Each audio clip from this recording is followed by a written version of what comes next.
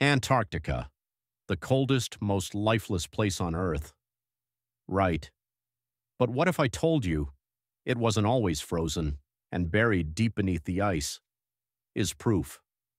In 2019, scientists drilled into the Antarctic ground.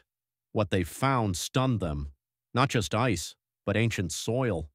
Inside it, fossilized roots, pollen, even pieces of leaves. This wasn't frozen forest. It was the remains of a rainforest. Yes, a rainforest in Antarctica. 90 million years ago, during the age of dinosaurs, this entire continent was green, humid, alive. Imagine giant trees thriving in a place where the sun disappears for months. But then, something changed. The earth cooled. Ice swallowed the continent.